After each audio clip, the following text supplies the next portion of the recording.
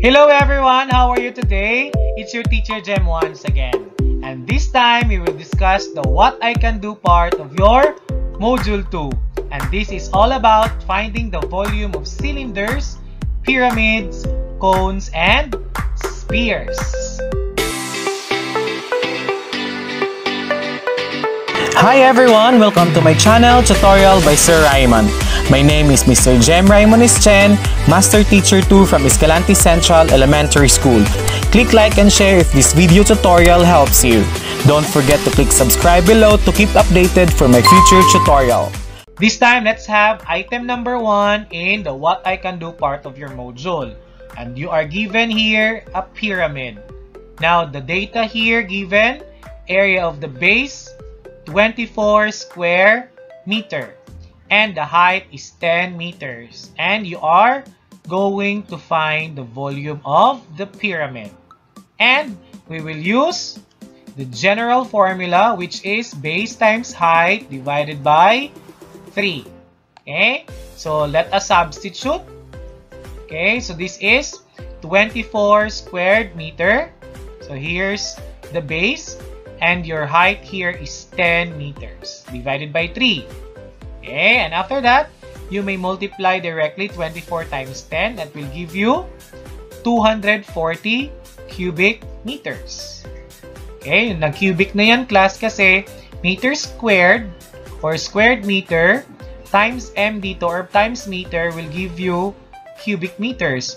Kasi kapag nagmo-multiply ka ng mga units, class, i-add mo lang yung exponent ng the same units, no? So we have m squared, may 1 yan ng may 1 dito yan, class, yung meter, then 1 plus 2 becomes 3.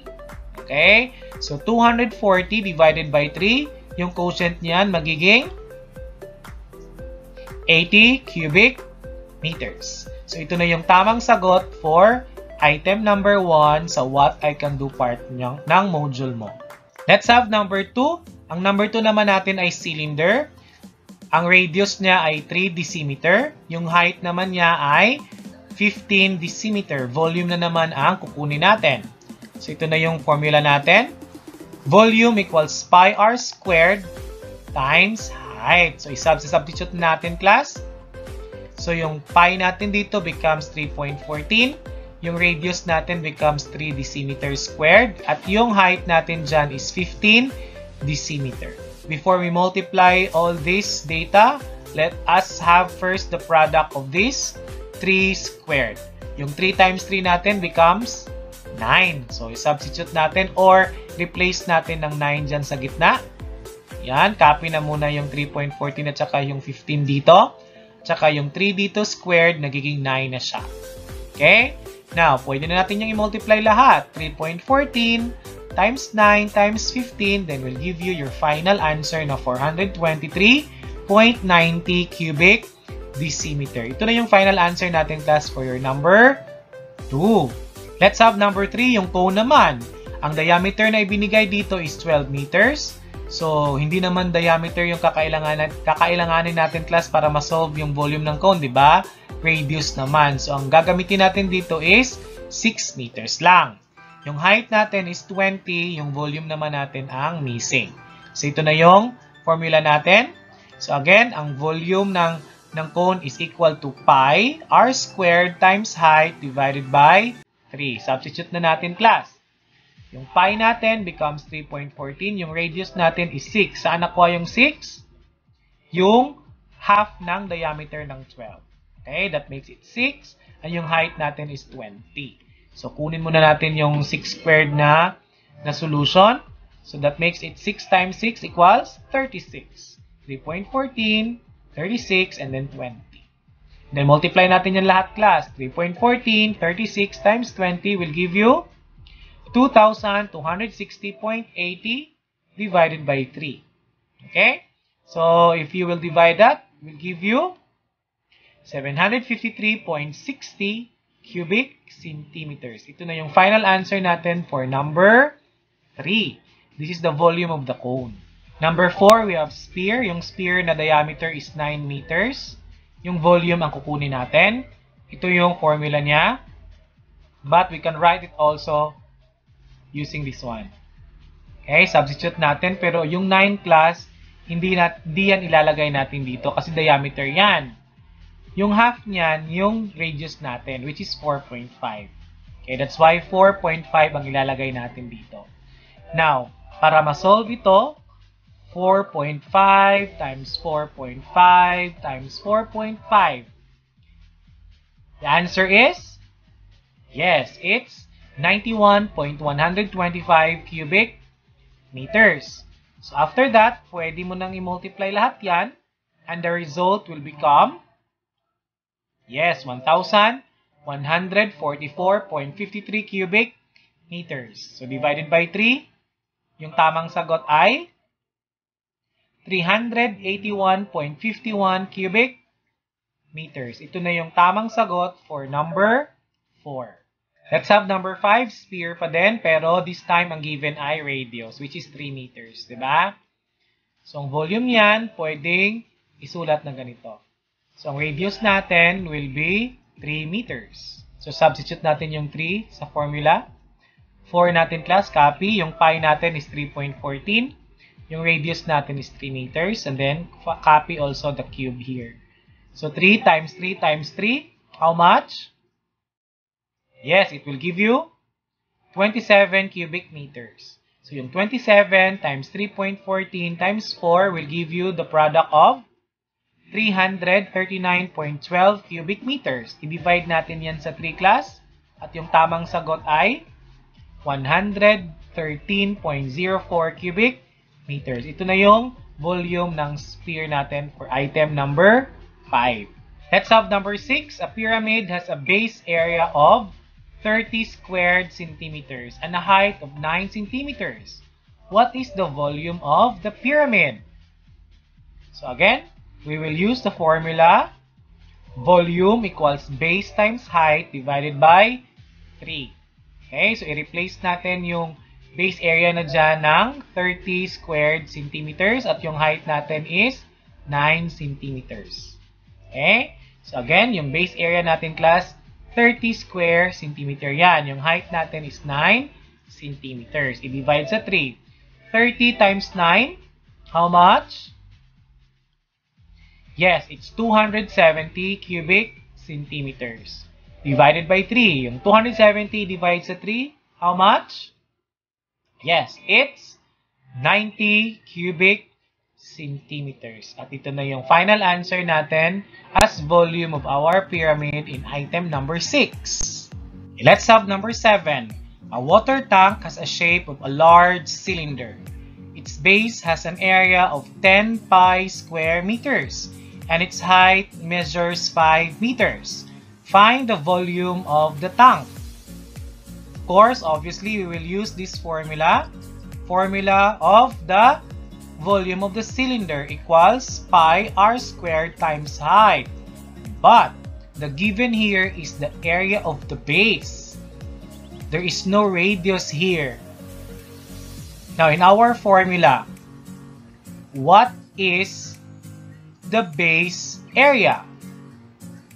Yes, very good. This pi r squared here is the base area of our water tank or the cylinder. So, we can replace this as this one. Yung pinakita ko sa inyo kanina, same lang yan sa formula na yan. Okay? So, volume equals base times height. So, yung base times height natin, yan ay yung formula natin para makuha yung volume ng water tank na in cylindrical shape. So, i-replace natin ng given data ang base area dito, which is, yes, yung base natin is 10 pi squared meters. Okay? And then yung height natin is 5. Now, i-replace natin ito ng value. Now, we will find the value of pi, which is 3.14. Replace natin yan at magiging ganito yan.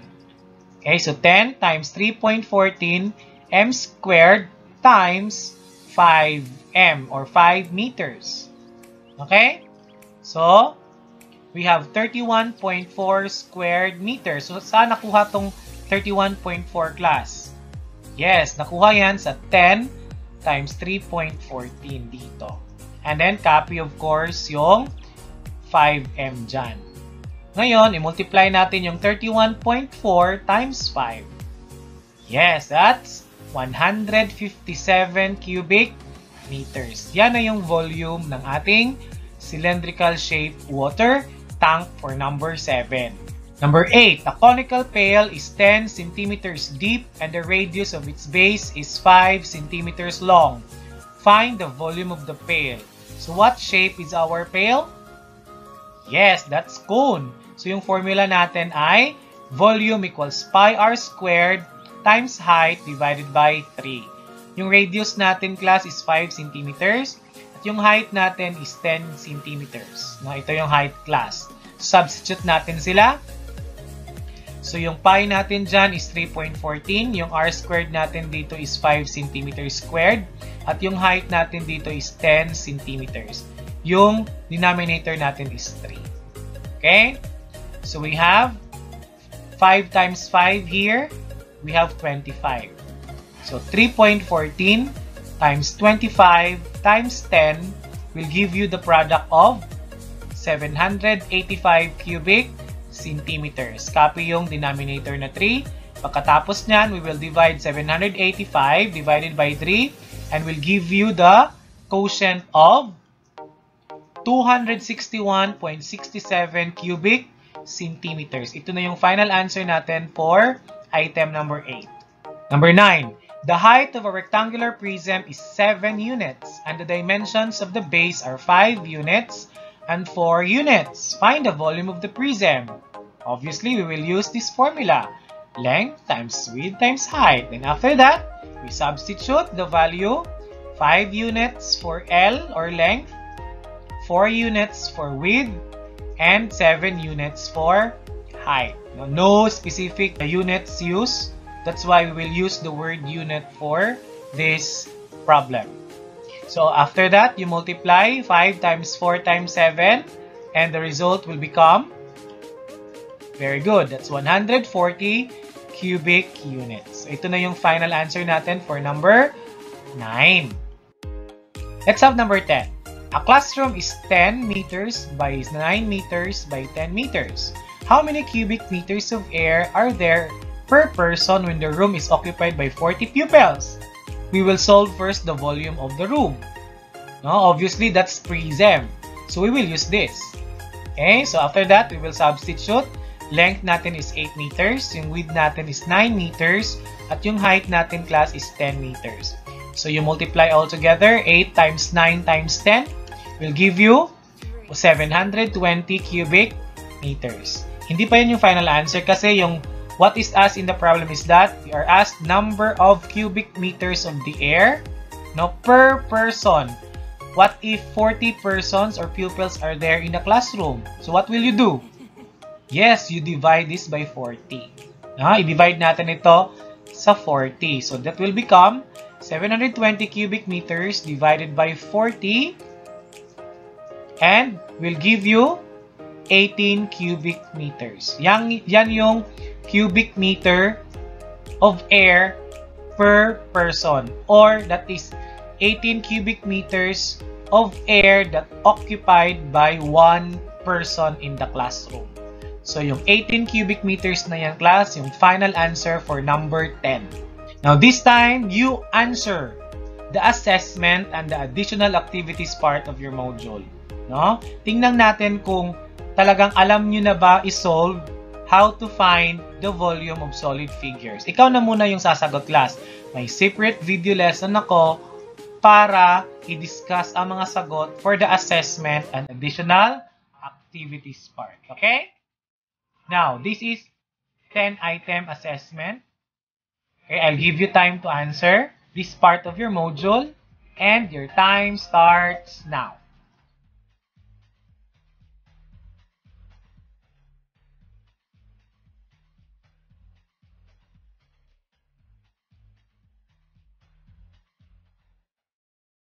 Okay, this time you answered the additional activities part of your module. Still use any piece of paper for this. Okay? I'll give you time to answer this and your time starts now.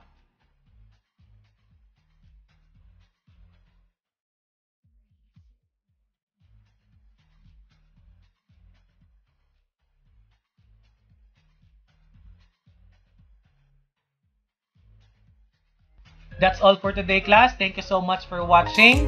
If you want to watch the next video lesson, yung mga sagot sa assessment and additional activities, pwede mong i-click yung link na nasa itaas. Okay? See you next time!